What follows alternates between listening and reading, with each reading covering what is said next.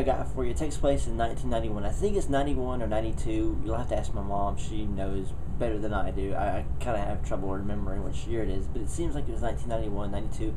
That was when Don't Tell Her It's Me, which actually is based on a book called The Boyfriend School, which is the original title. Now they retitled the movie. That anyway, just check it out. It's a great movie. That movie was really big with me anyway, and there's a few other things that were going on. I think Lethal Weapon 3 was coming out the next year, and anyway, that was the year that we lost our house. Now, what happened was my mom and my dad, my mom's stepdad, he's my dad too, my parents got a phone call from the bank. The bank basically told them that their house had been foreclosed on and that they only had a certain amount of time to pack up and get out. So we spent that weekend packing everything up, and we took off and emptied the house, left, and we went and got us another house which was clear on the other side of town, and we ended up moving into a duplex. Now, this duplex housed 6 people: me, my stepdad, my 2 baby sisters, and my uncle, who was kind of in and out. He was mostly staying with friends. He has since passed on, God rest his soul, John.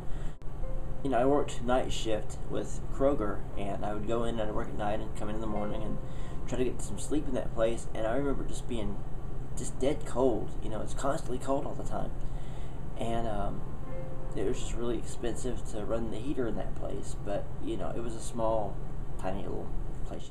And the ironic part of this whole thing, my parents also got a phone call at the end of that week telling them from the bank saying, "Oh, gee, well, we screwed up. There was a clerical error. You really didn't lose your house." So basically, what ended up happening was my parents got their house back, and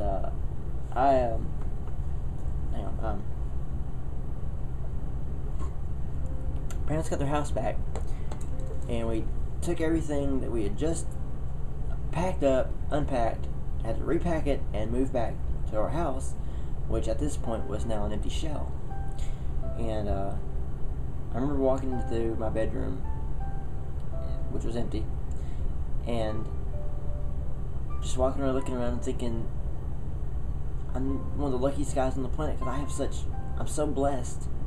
I don't have a Christmas, I don't have any presents, no one's going to be exchanging anything, but I have my house back. And to me, that's been the greatest Christmas story ever in my life, the greatest Christmas ever that I've ever had. And it taught me to believe that if you have absolutely nothing, you have more than you think you do. There are people in countries that don't have anything. I mean, anything. They're dying of malnutrition, they're dying of disease. It's a mess. And I look at my life and I'm like, I got it pretty good considering, all things considered. And that's how I thought about that day. That's how I felt. That's what I thought. I thought I'm very blessed to have the situation I have. And we all packed everything up, moved back to that house, and celebrated our little family Christmas together.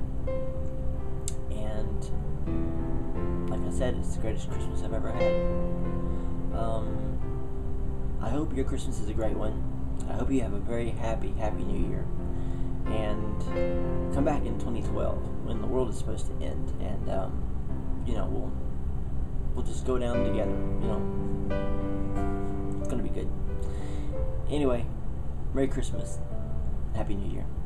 Thanks for watching.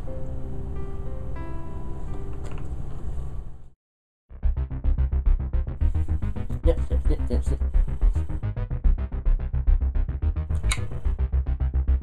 Like doing this whole number and I'm free.